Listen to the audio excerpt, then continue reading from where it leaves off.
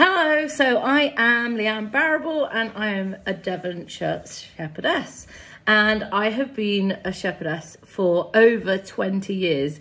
I think I lambed my first sheep when I was about 12, and for the last 10 years since becoming a mum, I have really discovered a whole different way of looking at farming and how to enable our farm to become more profitable, but also for the farm to start working for us rather than us just slugging away on the farm.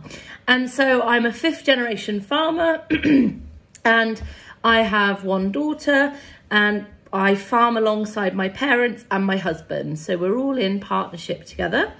And back when I was at college,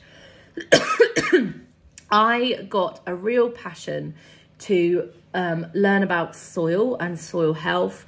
I had an amazing agronomist teacher who was actually an organic carrot farmer, and so she knew a lot about soil, and I had no idea. I had no idea about anything to do with soil.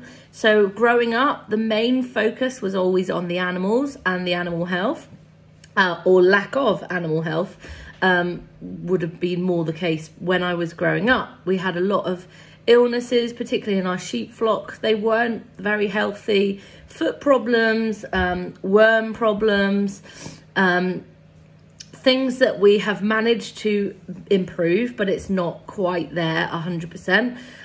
We need to look at changing our sheep flock breed in a few years' time, when the timing is right.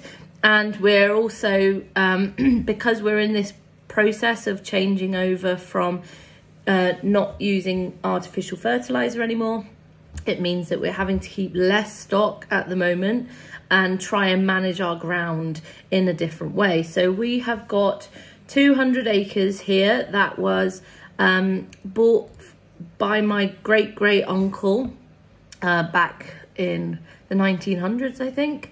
And so I'm incredibly privileged to live on this land, and as I was growing up, I was never really aware of how privileged I was, and I really did take it for granted. I completely took it for granted. And it wasn't until I went on my honeymoon to New Zealand, and we were away for a month, and I came home and I was just really grateful, and I started to be more grateful for the environment around me. That of course intensified in 2020 when we had the whole COVID situation happen, and I realized, wow, I am really lucky and I really should stop being such a moaner.